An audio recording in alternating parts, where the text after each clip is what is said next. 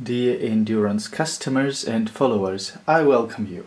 My name is George Fomichev. Today I want to tell you what to do and how to connect your 10 watt and 10 watt plus laser.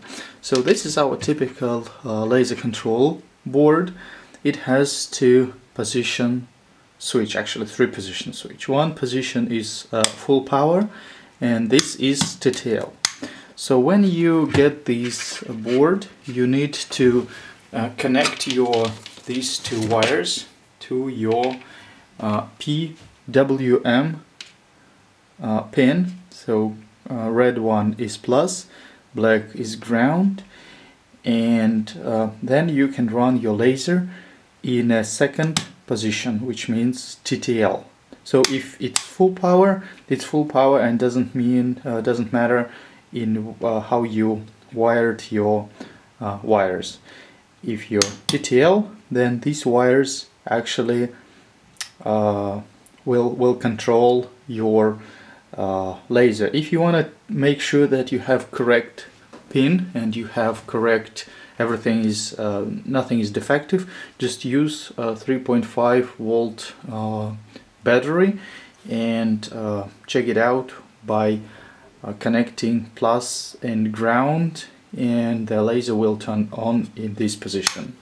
Also, these wires, they go directly to laser diode, and for example we ship DIY laser kits, and sometimes we send without diodes for security reasons to some countries, and then you need to solder your laser diode inside a heatsink. So it's quite easy to install a laser diode into a heatsink. So usually the heatsink looks like this.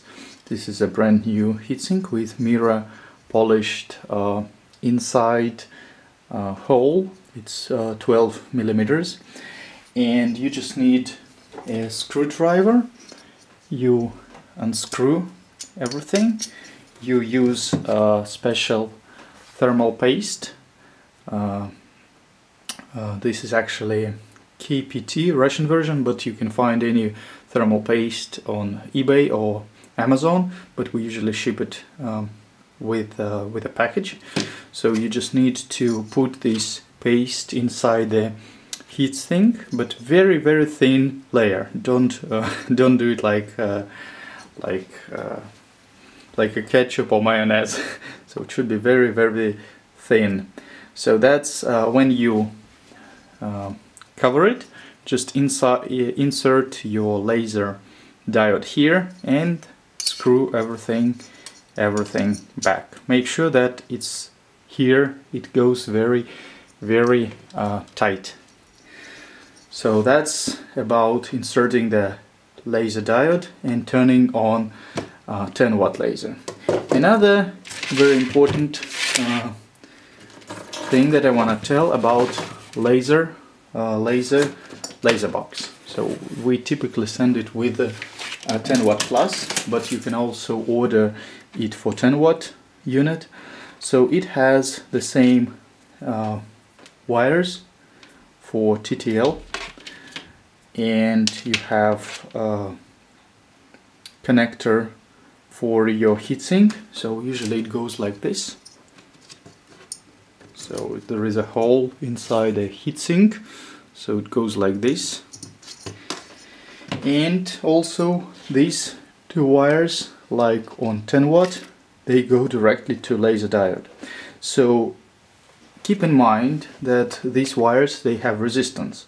So for example, you would have here voltage, for example 5 volts, but here at the end it could be 4.8 or 4.7, because these wires, they have resistance, and while current goes while electricity goes through these wires, it loses voltage, and therefore it loses a little bit of current. So make sure that when you measure and you do final tests, you have less than 5 volts here when you connect and you wire and solder it with your laser.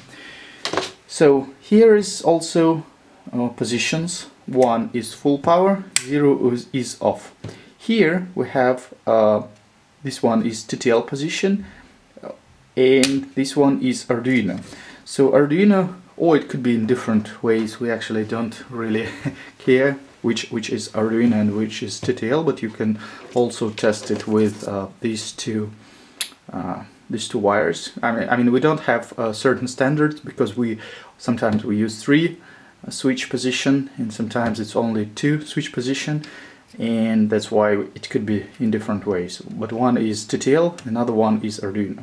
So when it's TTL, you just connect these 2 wires with battery, 3.5 volts or anything between 3.5 and 12 volts, and see if the laser starts working. It's the very simple way to test it.